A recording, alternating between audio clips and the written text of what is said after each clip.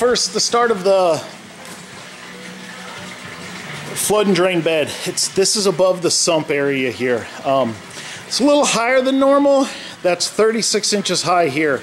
I wanted it so I could have this area to crawl into the sump, but it's not that bad. For my old raised beds here, I was worried about it. It's only 4 inches higher than that, so it's really not that big a deal.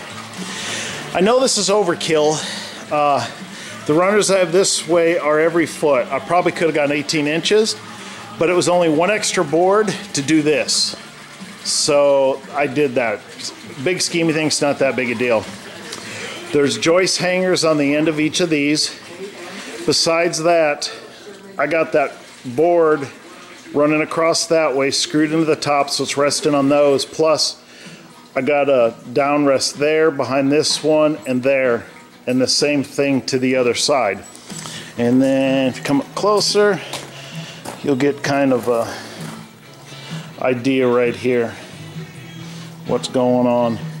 This is just the start, and I'll just continue it so you guys can see what it's like underneath everything being covered. And the corners like this, and I got the little braces on there, keep from the toenailing and cracking everything out there. Same thing with them there at the bottom. So that's it there.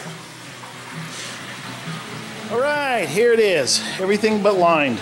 I think I showed these posts under here. I didn't want one on the side all the way up to keep that from bowing out because I wanted room to crawl up and down if I had to on the sides. So I ran one at the bottom. Now I'm going to put another one at the top like I did here. And that's half on that board and half on there to keep it from bowing out. That keeps that from bowing out. And then I got the trim on the top. And you can see here. And over here, and you can kind of see, it's keeping it nice and shaded down there. That might be a good area to hang out in the summer if the air conditioning goes out. But that's it. All I got to do now is put top there, top the other one, and line it. I was going to go 2 in here, divide it in half, but I decided I'm just going to go one big bed.